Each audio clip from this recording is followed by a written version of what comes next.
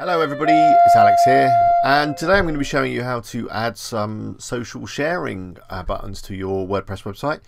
These are especially useful for your SEO and things like that, because you want people to share your content on Facebook and Twitter and Google and all that stuff. It's all good. So let's get started. Okay, I'm on the WordPress Eagle test site, so I'm logged in. Let's go to the dashboard, and we're going to install a plugin to do this. Now, there are many plugins that offer this functionality. So it kind of really is down to you, but I've picked one that I quite like, and that plugin is called Dig. So I'm just going to go to plugins and add new, and then we're going to do a search for Dig.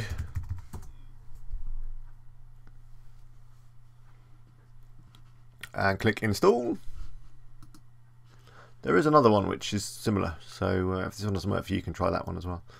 Okay, that's done. Let's activate. And then we're going to go into the settings and configure it. So you can find the settings down the left hand side under Dig, surprisingly. And let's have a look at the global config. Okay. So you can add your Twitter account here. That means you'll be mentioned when someone does a tweet. If you've got buffer, you can enter that there, and flatter, whatever that is, and all this other stuff, you can fill it in. None of it's actually needed. It's just there, not there if you need it, so I'll just save those settings. Now I'm going to add the floating display because I like that one. Basically that means that the buttons sit on the left hand side and they scroll up and down when people look around. So we'll add it to posts and pages just so that we can see. Here we select which buttons we want. I want Twitter, buffer not so much. Facebook, yep. And Google, yep. And LinkedIn, why not? Okay, let's save that. So hopefully now we've got our social media. So let's just refresh. I'm looking at the home page. I'm actually looking at the blog. Oh no, that is the home page. So it's not added it to the home page, but it should have added it to the static pages. So this is page A. Oh, look, there it is. So that's perfect. And as you can see, it kind of isn't scrolling. That's weird. I think it's because it's a little bit, or maybe we didn't set it. Let's go back into settings and have a look.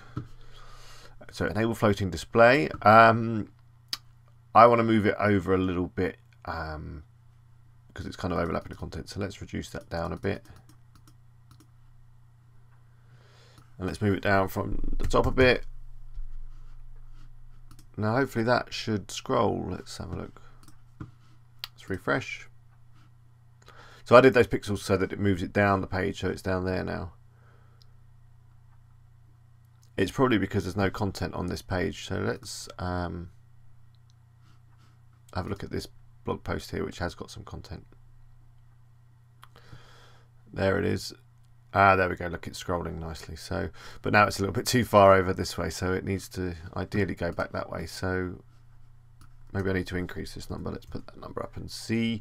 So these are just settings, you know, to get it sitting on the right location. So that should move it that way. Did a bit, not. Anyway, I think you get the idea. Hopefully you find that useful. Let me just test one of the buttons to make sure that it works. I'm going to click the tweet.